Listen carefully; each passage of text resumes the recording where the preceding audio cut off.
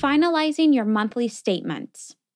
After reviewing all owner accounts to confirm recurring charges, cleans, bill payments, assets, work orders, rental income, and any other miscellaneous charge has been applied to your owner's accounts, you are ready to finalize the month. Once you have finalized the month, you cannot go back to make any changes. If there are any owner statement discrepancies, this can be relayed on the next period. To finalize monthly statements, go to Accounting Functions, Owner Accounts, and then click Finalize Month. The Set Month End window will appear. Select the month and the year that you would like to finalize. You can either finalize all properties at once or just the selected property. And then click Set Month End.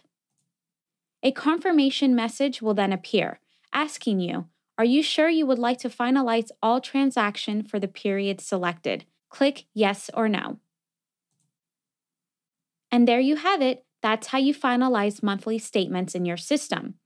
It also shows the last month that you have finalized when you're looking at your owner's accounts. If we refresh it, it will update the last period. Now that we've finalized your monthly statement, you are ready to email these statements to your owners. To do so, click on Email All Owners from the Owner Account screen. Select the template you have created under Newsletters and Templates. Typically, management companies update the body or content of this template on a monthly basis, and then select the properties that apply.